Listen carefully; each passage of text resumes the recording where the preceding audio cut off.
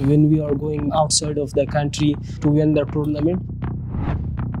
This is like a fight that we are fighting them, but in a way of basketball, in a way of sport.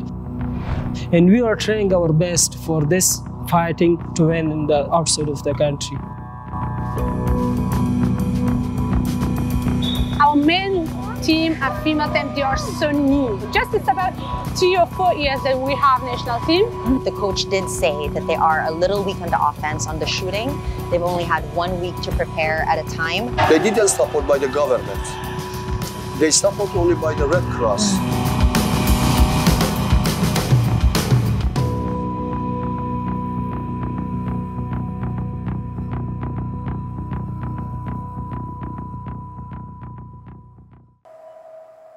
As a journalist who has covered sports, I've witnessed its incredible power to unite not just individuals of diverse backgrounds, but an entire country. Yet very rarely do nations prioritize sports. This is especially true in poor countries, where sports could arguably have the most life-changing impact on athletes. Foreigners come to Afghanistan for the first time, they will think that Afghanistan is their second home. زندگی زن در افغانستان در وضعیت بدی قرار داره. زن لطوکوک میشه، گوش و بینیش بریده میشه.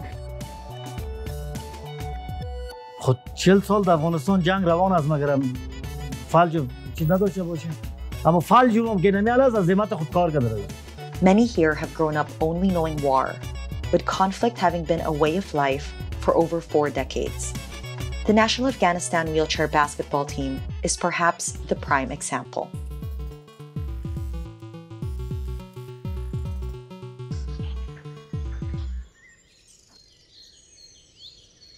I'm on my way to meet Nilufar, the captain of the national women's wheelchair basketball team. Nilufar was just 2 years old when the Taliban attack left her with a disability. It's tough as is being female in Afghanistan, which has been consistently ranked by human rights groups as the worst place in the world to be a woman. Hi. Oh. How are you? I'm good, how are you? Welcome here. It's beautiful. Yeah, thank you. Let's go. Okay, come on, Natasha. Oh, this is so cozy. Yeah, the weather is cold. Much warmer. Are more and more people accepting women's wheelchair basketball? What was it like the first time you guys played? For the first time, it was not accepting with people. People were not accepting. Like some men were working with us in ICRC. Though they told too many bad words that they are not good girls, they are not from good family because they come and play in public. For the first time when I was in Bali, and my sister posted some of my photos that we were the champion.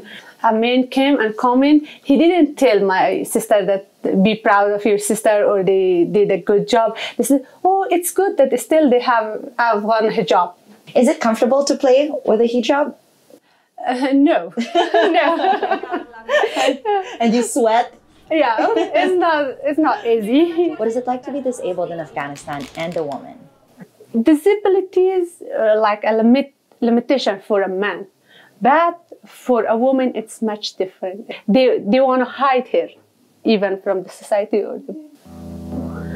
When I was at home and Taliban came to Afghanistan, it was war everywhere, and a rocket hit it to our home, and I got injured. I got a spinal cord injury, and my brother died at that time. How old was your brother? I think he was about 16. Like this, I don't remember too much. Having a disability makes them practically invisible. Afghan girls and women with disabilities are often denied medical treatment, education, and jobs. Nilofar considers herself lucky to have a job. She works at the International Committee of the Red Cross Orthopedic Center in Kabul, which rehabilitates Afghans with disabilities and employs them. 90% of the staff here have disabilities. Hi, Natasha. Welcome to Kabul. Hi, thank nice you. to meet you. Welcome. Thanks for having me. Thank you. So this is the center. Yeah, this is our center where we work. Okay. It's a physical rehabilitation center belong to ICRC, one of the biggest center in Afghanistan. We do physical rehabilitation for the patients here. Any patient with a physical and motor disability can be accepted. Because in terms of the rate or the sheer number of people that you see here compared to other countries, it is much greater because of the... Of course, the number of disability in Afghanistan is much higher. We have 5 to 6%. Most of the people say it's not war wound, but somehow I'm telling you it's a war wound. Almost all of them, because if a person is not vaccinated due to war, but got polio, I'm telling it's a war affected, but indirect.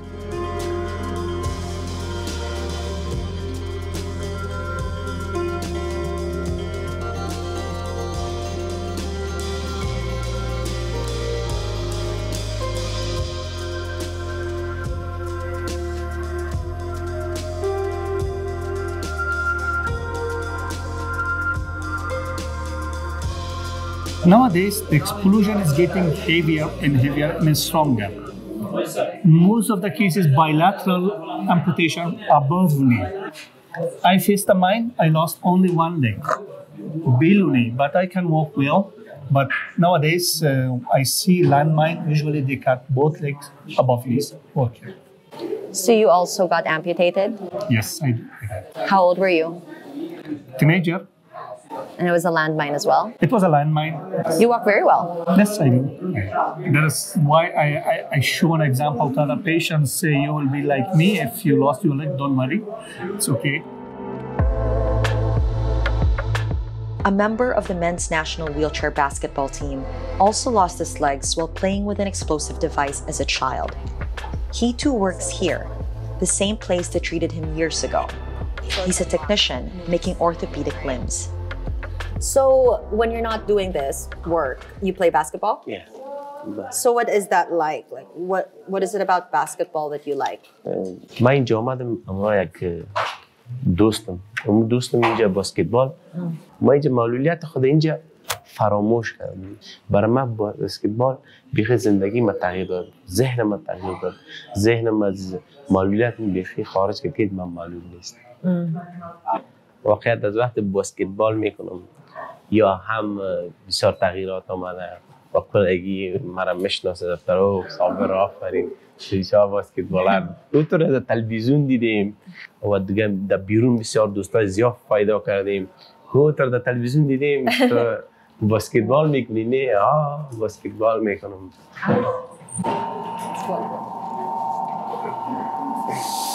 بسیار زیاد مشکل است بسیار زیاد سخت است تو یک وظیفه در افغانستان خصوصا برای معلولین که ما را یک کس هستیم که دو پای ندارم اینجا ما تو یک جای وظیفه داشته باشم خود یگانه ما خوشبخت فکر میکنم ما واقعا خوشبخت هستیم که یک وظیفه دارم Put my full weight on it. Oh! What? It was also the ICRC that introduced the sport of wheelchair basketball to the country in 2011 as part of its rehabilitation program. This basketball court is the training ground of the men's and women's national teams. For the first time in Afghanistan's history, both teams are training to qualify for the Paralympics in Tokyo.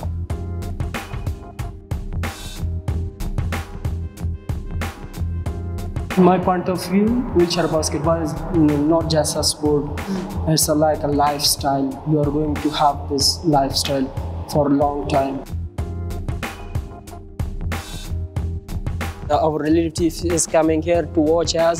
We are playing the basketball, so they proud us a lot because with the problems that we have in our legs, we can play this match or we can play basketball. So they proud us that these people can do something in their life.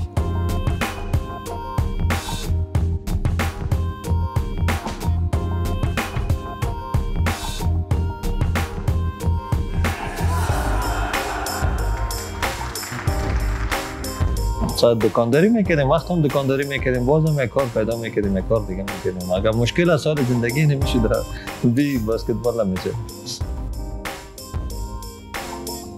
اگر ما یک دستاورد خوب داشته باشیم از بانکوک ما ایره انشالله میگم که پارالمپیک کشور افغانستان در مجموع رئیس جمهور حتی شاید ما را دعوت کنه ما بریم پیشش ما بسیار تشویق کنه اما سپورت ما در آینده به مسابقه های ژاپن میریم سپورت ما کنه.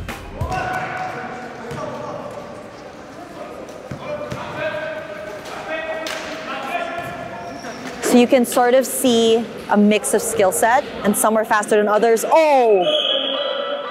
Someone just fell. Two of them, actually.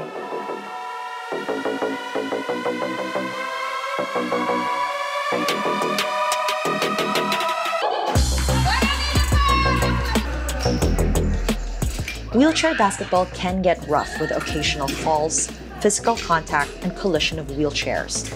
This makes it even harder for female athletes to convince their families to let them play. But these women are used to pushing boundaries in and out of the court.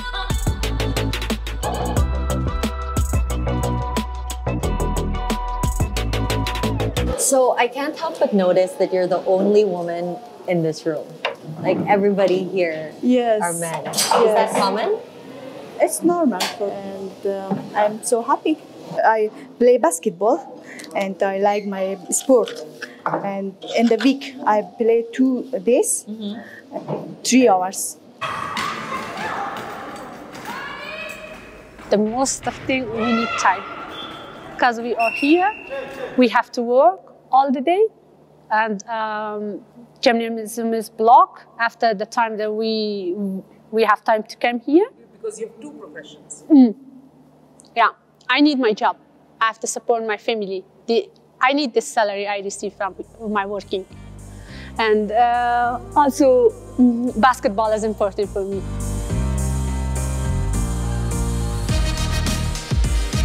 Despite being national athletes, the teams don't receive any government support and train with limited facilities.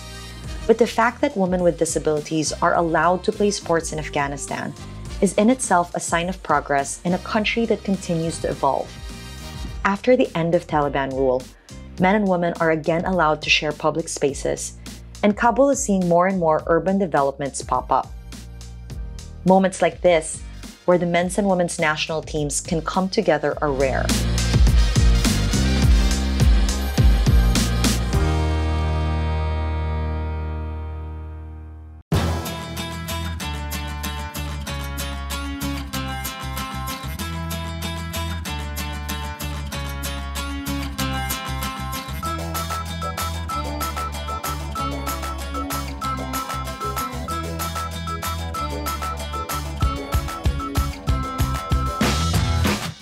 For the Afghanistan team, this is the big leagues.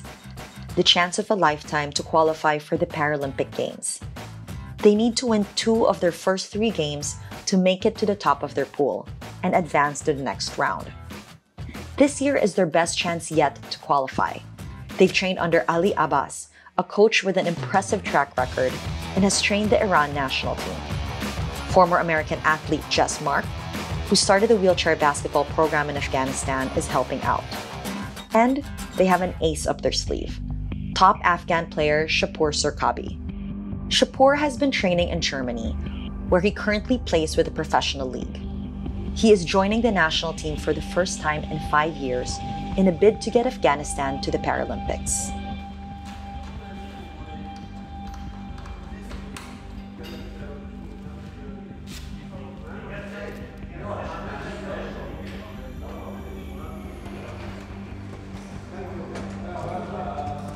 تمرکز روی دفاعمون هست، روی ضد حمله هست، داور که سوپر ما ستافه رو می‌خوایم که بدون آرامش داشته باشیم که آقا ما یه چیزی بلدیم. What everybody expects doesn't matter. It's all up to you guys. And you guys playing the way you know how to play up here.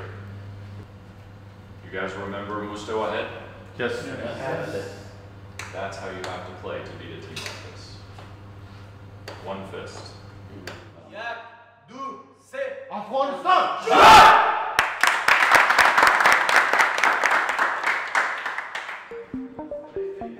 The everyone kind of took to it with no reservation. I mean, other than the personal nervousness about dealing with me on that first day, really, they were gung-ho, they were ready to play.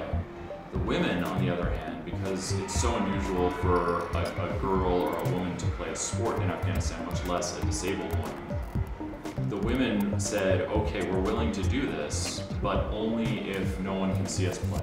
So we had to put screens around the courts where they were practicing, and so that they could practice in private, and kind of they were really excited to do it, but they were really concerned that it would reflect poorly on their families or themselves if other people in society saw them playing the sport.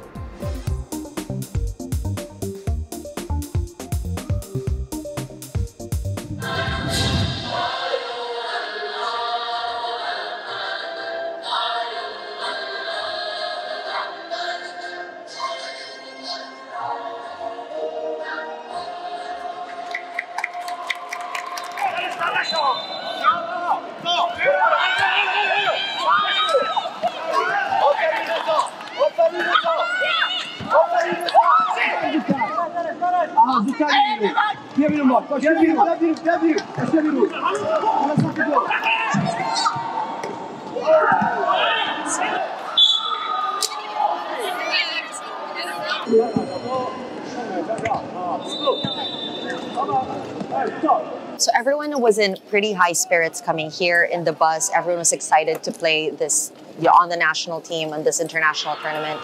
But the coach did say that they are a little weak on the offense, on the shooting. They've only had 1 week to prepare at a time, so they focus on the defense. So because while they don't have very strong shooters, they have a very strong defense. But let's see how that plays out in the coming games.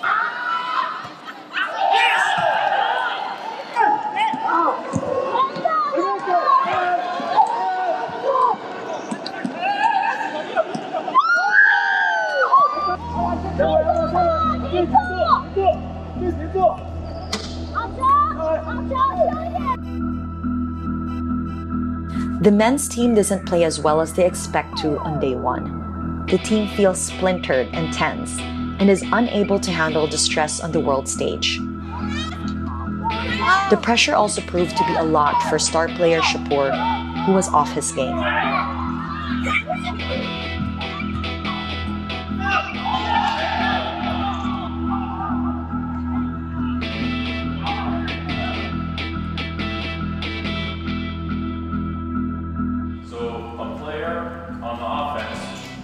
Coming to pick one of our defenders, and no one will say anything. Yes, and then only when he gets picked, we say pick, and then it's too late. Already they beat us.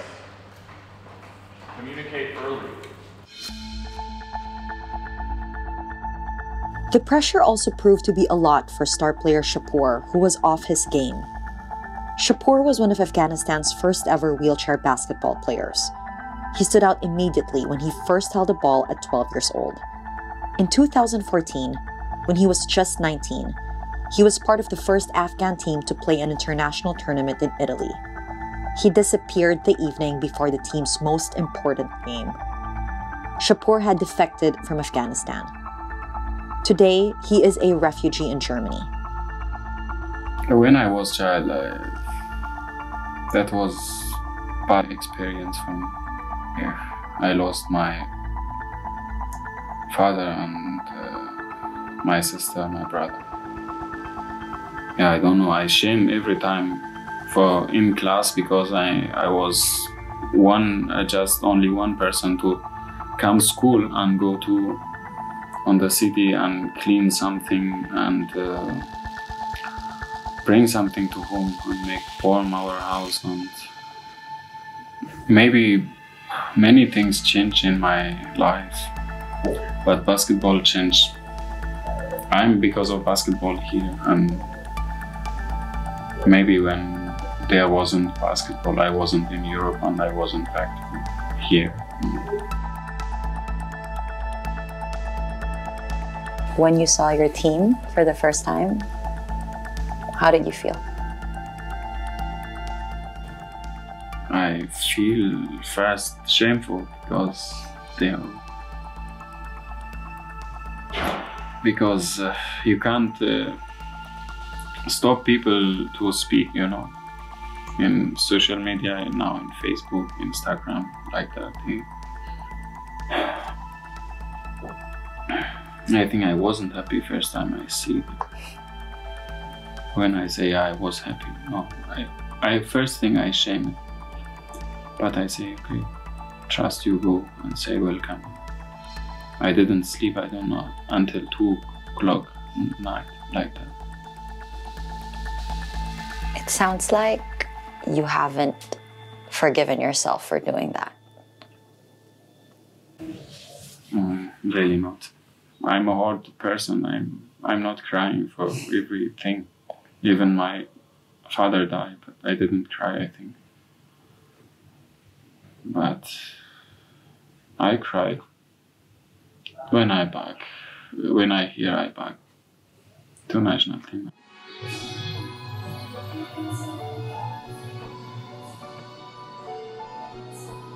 I seriously support both male and female. We wanted to show, yeah, we work hard. We came here just to win. That's why we try too much to play with all the team strong. The women's team only started competing internationally 2 years before this match. They are going up against teams who train 5 days a week and are full-time athletes. But what they lack in experience and skills, they make up for in resilience. The Afghanistan women's team is used to overcoming obstacles.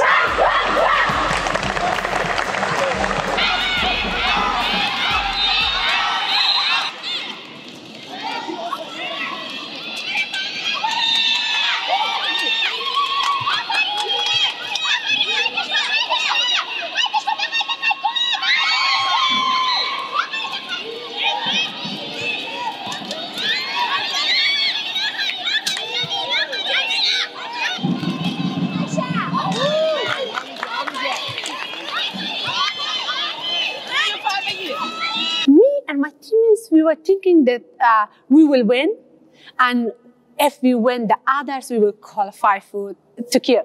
But when I saw the films that some of my friends took with mobile, when I saw, oh, how I played, I didn't want. I wanted to play much better.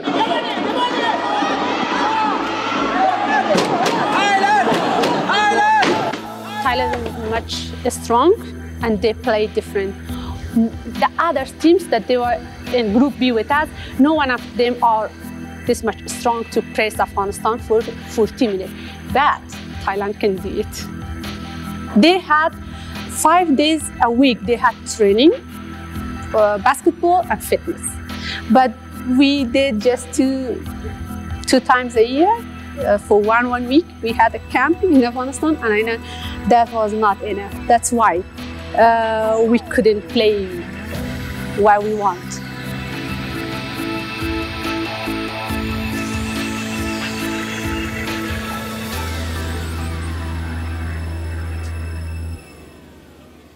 The men's team really needs to win this match against Saudi Arabia, a team they have beaten before, to at least stay in the running.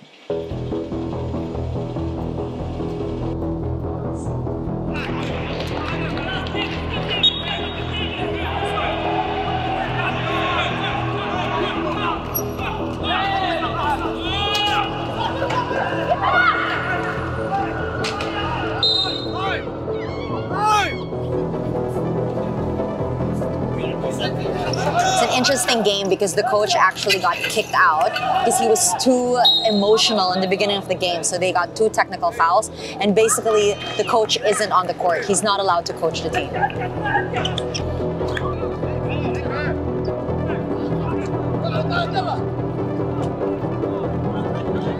Shoot!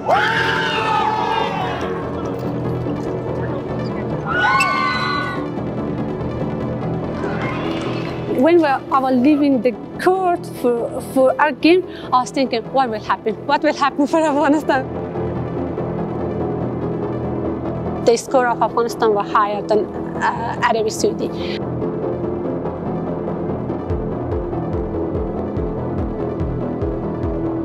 But the end of our game, I asked the male team what happened. They said we lose the game.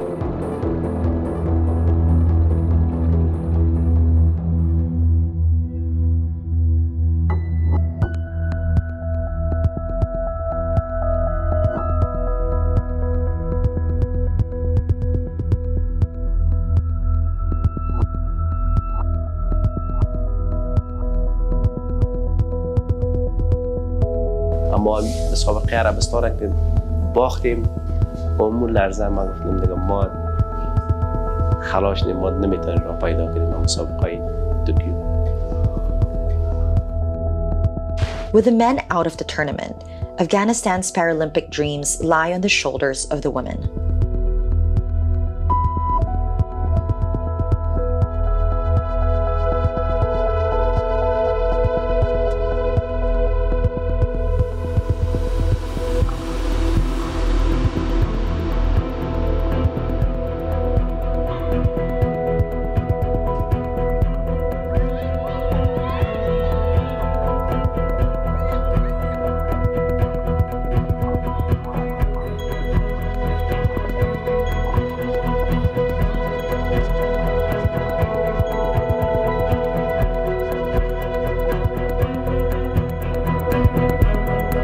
These are women that just 4 years previous literally wouldn't get a glance on the street. People just ignored them. And now most of them have jobs. They're playing basketball, almost full time, and they're competing with their country's flag on their back in some of the biggest international competitions in the world. So we're good.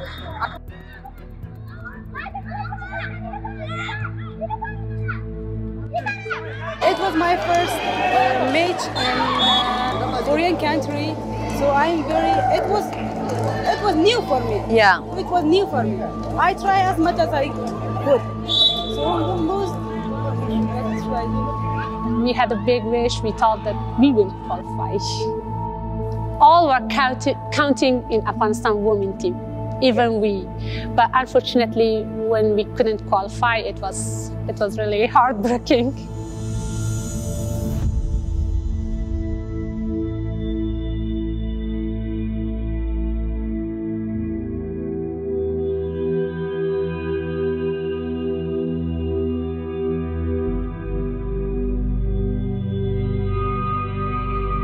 And the situation is not good in Afghanistan. The gym of basketball to build in the orthopedic center, see the patient, and the mentally go down. Patient without leg, patient without hand, not in the complex is good and it's very bad. The government must be covered, must be support, and more days for the future if they want to improve.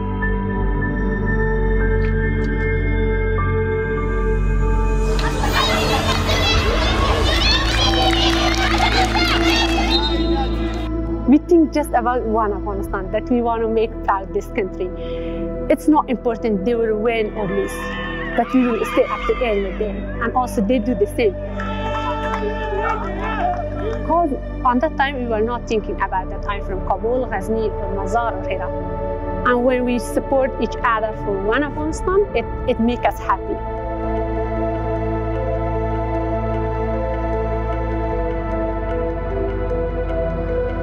Why did you play even when everyone was against it?